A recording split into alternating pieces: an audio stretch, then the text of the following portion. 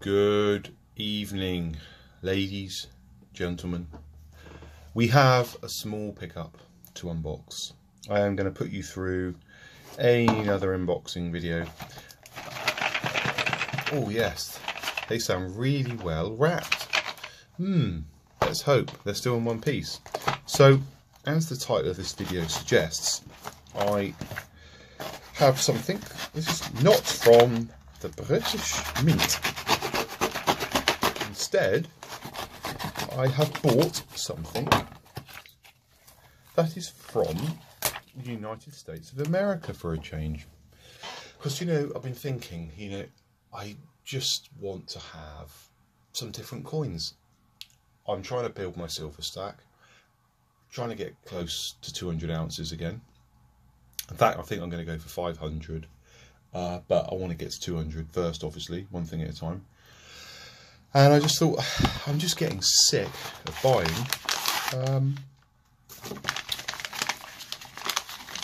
British coins, silver Britannias.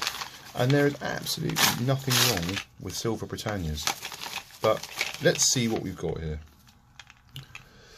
We have United States of America, 1 ounce silver dollar.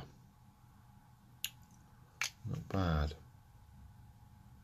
I think it's the first time I've bought a silver bullion from America in bulk. 2009. Nice little mark there on the coin and a bit of toning and milk spotting. Lovely. Now, we are going to find that probably every single one is probably going to have some issues. Let's have a look. Oh yeah, look at that bad boy there. That's lovely. That is just what you expect to see. That's got to be one of the worst I've seen. We'll have a look at that one again in a minute. This one, not too bad. Not bad. 1 out of 4. Okay, that one's okay. These are all 2009 Silver Eagles. And the reason I bought these is because basically I thought I want a silver coin that's not from the Royal Mint. I want it to be American. I want it to be at least 10 years old. I want it to have some vague numismatic, semi-numismatic value about it, but not anything too hardcore, which is going to mean I'm going to have to pay, insane prices well over spot. I don't mind paying a little bit more, but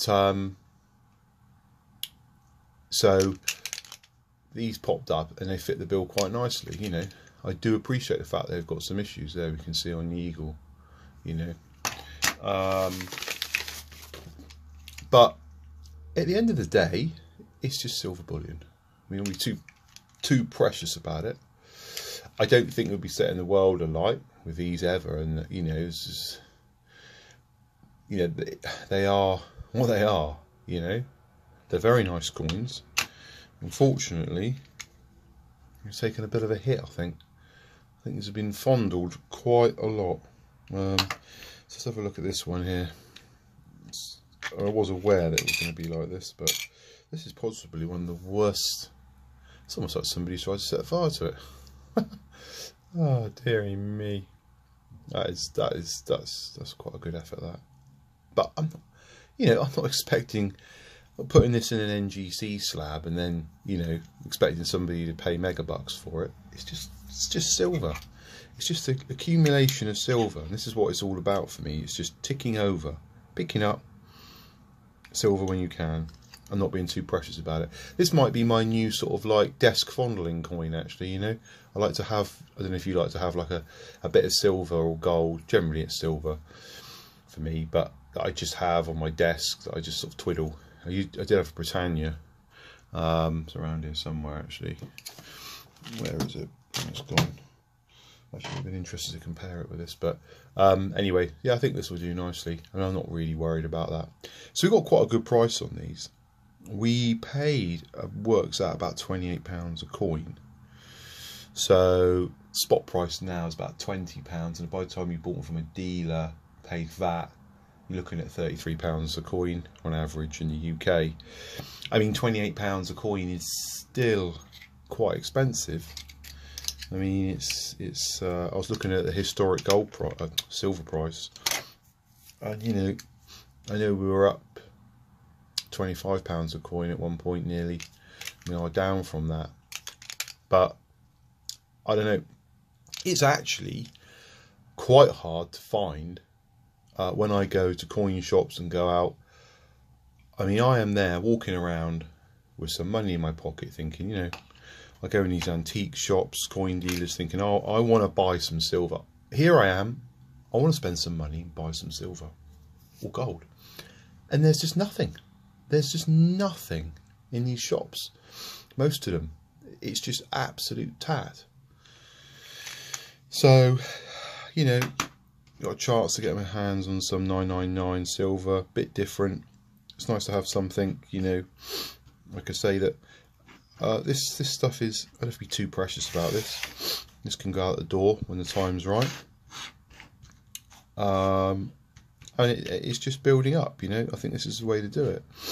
Yeah, you could wait and prices might drop, and you could have picked them up for £18 a coin, you know. Next week they might be £22 a coin or whatever, you know, plus VAT and premium, you know. So let's just you know, just be grateful that we've got this, and you know, and just keep on building that stack up. So that's it really, just a short video, little pickup, and let me know what you think. Is this worth saving? Would you do anything with this? Do we think at the end of the day, if I was to take this into a coin dealer and sell it or whatever, or send it back to an online bullion dealer, whatever, I want to get rid of my silver, are they going to turn around? How much am I going to lose off the price for this? Am I going to lose anything? Is it just go to spot because of this?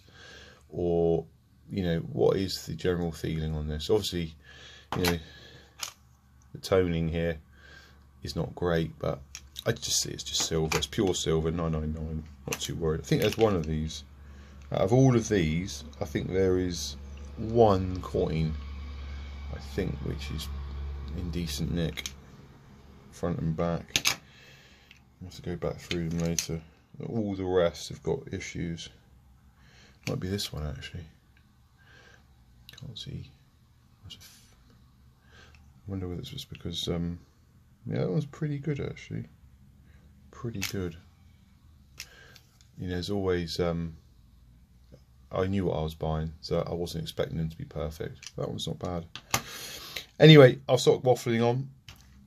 10 1 ounce 2009 Silver Eagles 999, and I will see you all again soon. Give me a thumbs up if you like this video, and have a great rest of your day.